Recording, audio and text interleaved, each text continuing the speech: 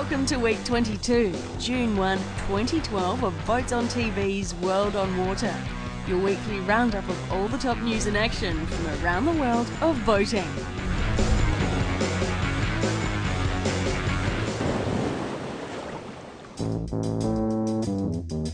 Last week we showcased the Everest of racing, the grueling Vendee Globe. This week we show the Europa warm-up, which serves as the essential final major event before November's start to the solo Vendee Globe race around the world. It is the last competitive chance to match up against a group of like-minded Vendee Globe rivals, to measure performance across a course which should deliver a useful variety of relevant wind and sea conditions. It was as close a finish as many would have wished for, just over 7 minutes separating first-placed Verbac Patrick 3 and third-placed PRB. Jean-Pierre Dic's crew, with back-to-back Route du Rhum winner Roland Jourdain among them, led all the way down the Mediterranean, only to surrender their lead to PRB at the gateway to the Atlantic, the Strait of Gibraltar. But during the last 24 hours of the 800-mile first stage, which started in Barcelona, Verbac Patrick 3 fought back to hold a tiny lead over Francois Gibat and crew on Maquis, with Vincent Rios PRB taking third, crossing the finishing line in Cascais, Portugal at 20 hours 44 minutes 17 seconds CET on May 23. Verbac Patrick 3 won leg 1 of the Europa warm-up in an elapsed time of 4 days 3 hours 44 minutes 17 seconds. Maquis finished at 20 hours 50 minutes 29 seconds and PRB finished only 53 seconds behind them in third place.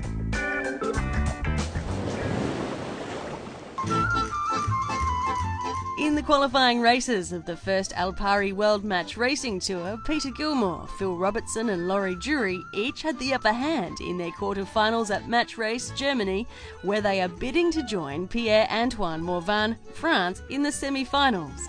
Morvan and Phil Robertson, New Zealand, of Waka Racing were both on the brink of reaching the final, each skipper holding only 2-0 leads against Laurie Jury, New Zealand, Kiwi Match, and Peter Gilmore, Australia, Yanmar Racing, respectively.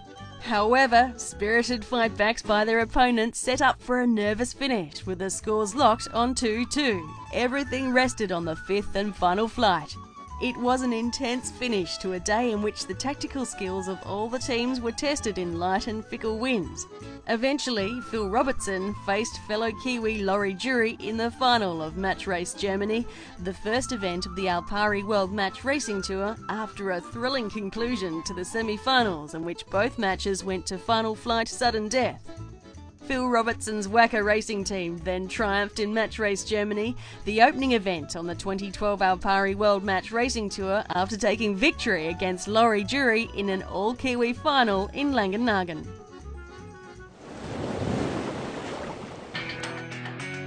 In this week's Fresh to Frightening, we look at the official United States Coast Guard cruise footage of the dramatic yacht crew rescue during Hurricane Gordon in 1994. Do you think this is safe, or you think they're better on the boat? Load. The woman and baby are clear water. Clear move back and left. Clear move back and left. Thank God. Clear move back and left. They're coming up. I'm bringing them up slow. Bring them up slow. Hold altitude. Hold altitude. Bring them up slow. Basket's halfway up. It's swinging pretty good. Hold. Hold position. There's still about 10 feet below the cabin. Okay, there's no rush. Slow. No rush. We got the main on board. Roger. Bring them up slow. Bring them up slow. How's the gas? Okay, we got 2990 right at 3,000, okay. So we're doing good. We got another half hour or about 20 minutes on the scene. Okay. I have swim inside, so don't worry about it, Bob. Dan, Roger. you look back there. I'm not bringing them in back first. I want to bring them in face first because that's the way I can get it around the tank. Okay, I'm bringing them up. I'm bringing them in.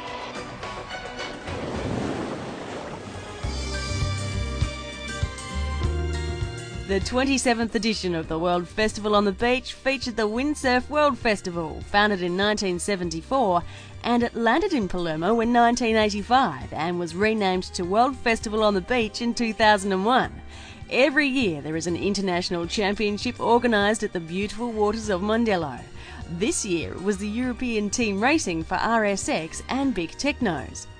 After lunch, the sailors hit the water and filled the beautiful Gulf of Mondello for the last day. First started the RSX, and then it was time for the big technos. Next in line were the Hobie Cat 16 that seemed to enjoy the breezy conditions more than anyone and had their catamarans flying a hull. After one race for each class, the wind died completely and the sailors went ashore to wait for the wind to pick up again. In the RSX class, Federico Esposito from Italy climbed on the top of the leaderboard, leaving in second place his compatriot Riccardo Belli-Delisca and Argentina's Julian Lopez Becker in third. Italy's Alessandra Sensini managed to be in the top 10 and beat many of the men that were racing with a bigger sail than her. She easily claimed the first place in women, in front of Jessica Crisp from Australia, who finished second. The podium was completed with Angela Polodorova from Russia. In the big techno class, Baptiste Carisson continued France's good performance after their win in team racing and claimed victory also in the fleet racing. In second place was Eugenie Evazan from Russia and his compatriot Andrij Zeganov in third.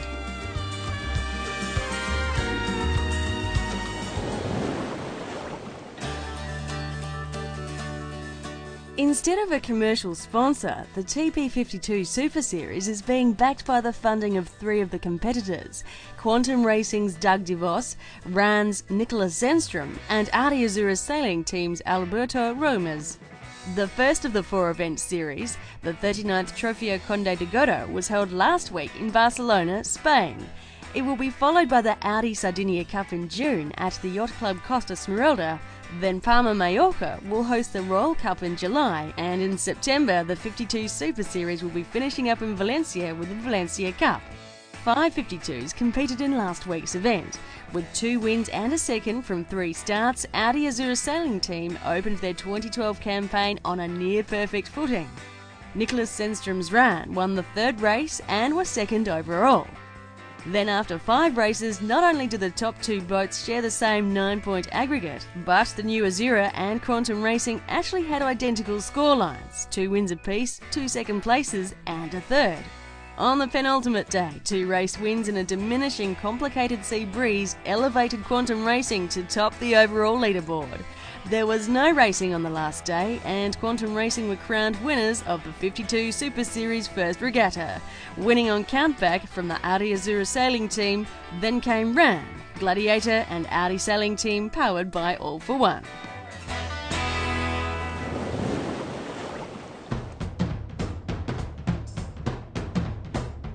Australian sailors have won 3 medals on the final day of racing at round 5 of the ISAF Sailing World Cup in Medemblik, Holland. Crystal Weir won gold in the laser radial class, with Jessica Crisp claiming the RSX Women's silver, and bronze in the sonar class going to Colin Harrison, Stephen Cherm and Jonathan Harris. Weir surpassed the Croatian Tina Michalek second and the French Mathilde de Caringet on the leaderboard. The Delta Lloyd Regatta produced a victory for the home crowd. Rutger van Schattenberg was the strongest competitor in the laser class.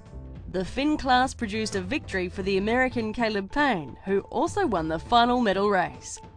On the leaderboard, he stayed ahead of the Swedish Bjorn Allensen, second, and the Russian Alexei Silinikov.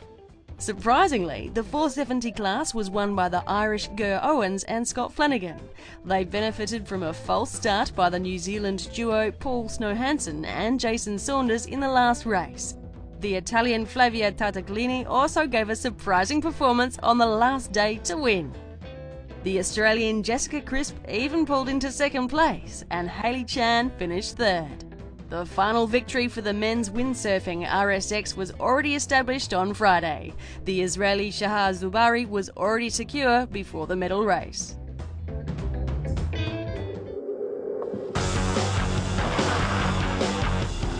Well, that's all for this week. Join us next Friday for our global roundup of everything that's happening and exciting on the world on water. I'm Sarah McAvenna for BoatsOn.tv.